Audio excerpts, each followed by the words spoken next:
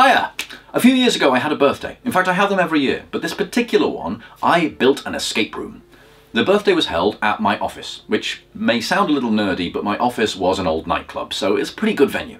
So, I constructed in one of the meeting rooms a few typical escape room puzzles. There were numbers on the padlocks. There were numbers on many padlocks. There were coloured padlocks and the clues to deduce them all around the room. There were little envelopes full of secrets that you could deduce. But the thing that was a little different about this escape room is you had to travel around my local town. As such, I didn't particularly time the escape room. I wasn't trying to persuade people to rush. Some things, well, this is one of the clues. It was just a little piece of plastic conduit with a sticker on it. National Security Agency monitored device. These came from the EMF festival in, I believe, 2018. And because I'd used those stickers in a few places in the puzzle already, people knew that that was the clue they were looking for. One of the ways I got people to move around was with this list of 10,000 words. Let me see now. Word 154 is want. The whole point of that was some puzzles would give you clues in the form of numbers, and one of those numbered clues released 3 words, which when you use the app What 3 Words, it would take you to a location. I really love that app. It's a fantastic way of navigating to a place if you don't know the address, or if you're meeting someone in the middle of nowhere. It can be quite fun. That sounded wrong. I'm talking about dog walking here. So, 3 words to locate any 3x3 meter square on the planet. Of what I'd constructed was some actual machines, because I like machines. I like making electronics. We had some Pelly cases. Now, before you are concerned, the Pelly cases containing suspicious electronics and countdown timers were located in environments that I had complete control over, like my garden, my van, which I was in at the time, just checking, and the stairs to my office. I'm going to show you some of the electronic puzzles and how you can do this yourself. I'll do 3 videos on it, one for each of the 3 puzzles. The first puzzle, this little beastie here. This was designed to be a survey data reader. You would be given map pieces during your adventure. There's some map pieces. And during the adventure, you would be told which map pieces were relevant. Additionally, one other clue revealed this periodic table that was half burned by the villain with an evidence sticker on it. I can't remember what the barcode says. I think the barcode says hello. But on the periodic table that's been ripped and semi-burned, there are 5 elements of the periodic table circled. So, what you're supposed to do is type the atomic number into the surveying machine, and it would tell you where we had found traces of these elements. And once you found a location which contained traces of all the relevant elements, you would then drive to that location, because that's where the horrifying doomsday device was. A horrifying doomsday device made of francium and a few other silly things that were not at all dangerous. So I'm going to show you how the puzzle works now. This is what to expect inside. It consists of an LED grid, a numbered keypad, and a little LED display so that you'd know what number you had just typed in. So you turn it on, and let me just enter atomic weight 1, 2, 3. Oh dear, it's beeping at us. The beep does not mean success. No element 1, 2, 3 found here. What you're supposed to do is locate the particular element in question. So I'm going to put on the map piece, and one of the elements, 87. So let's do 8, 7, enter. Nothing found. That's okay, because there was no element 87 found. So you enter the other ones. Let's do this one.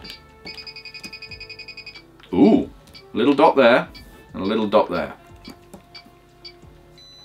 And I'll do one more. 1, 1, 1. Oh, one there, one there, one there. So as we can see, that location is in both of those scans. And as such, the protagonists of the story would go to that location where they would find a suspicious looking vehicle, the registration plate of which had been revealed earlier, so they'd know which, they'd know they were definitely going into the right vehicle.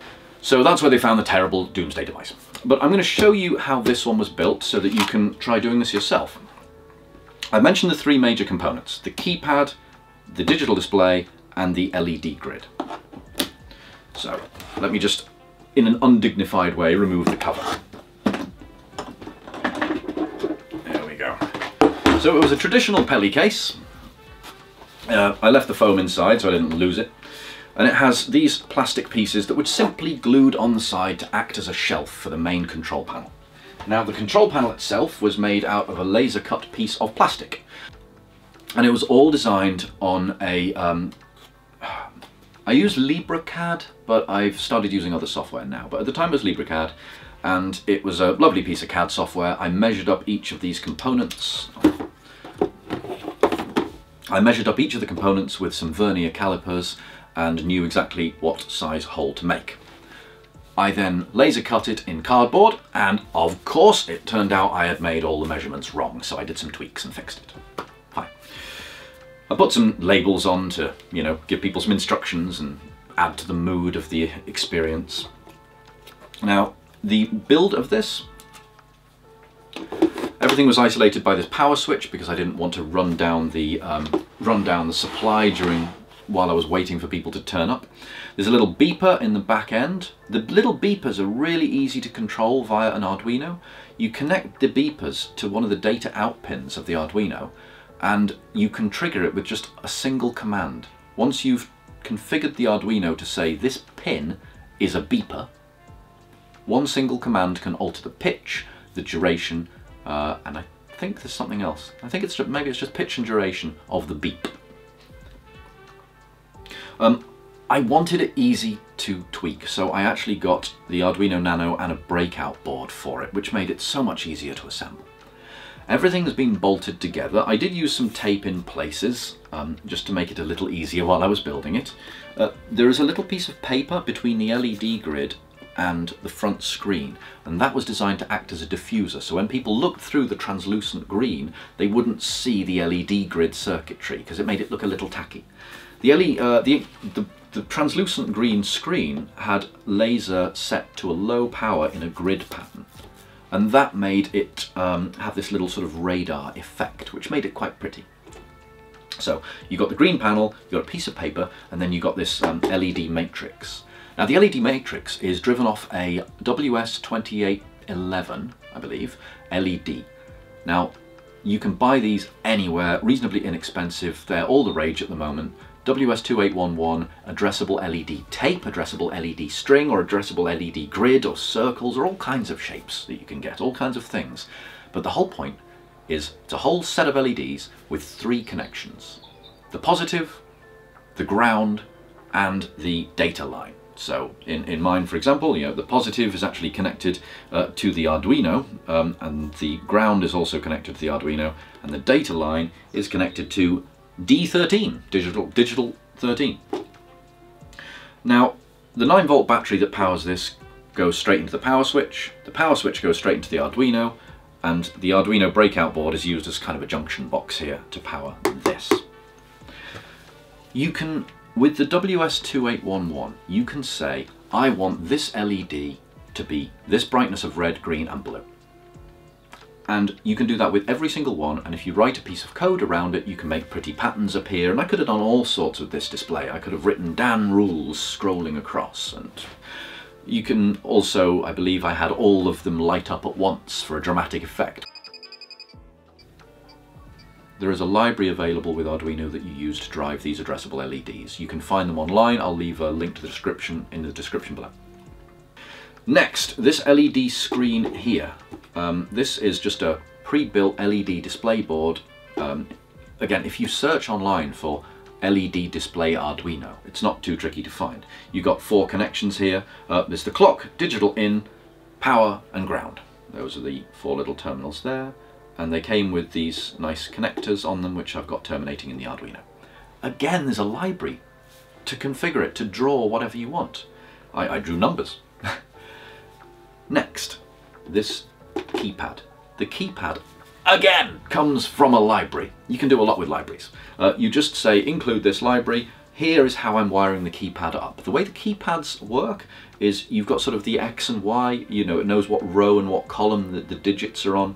So I actually wired this up, and I spent a few minutes pressing the buttons and seeing what the Arduino was reading before I knew it was functioning properly. But in all, it's a pretty simple circuit at the end of the day. The input is the keypad, and the output is the digital display and the LED grid. If you want, I can make the source code available to you. It's not secret. Ask me if you want it. That's it, really. That's how this puzzle worked. It was pretty simple.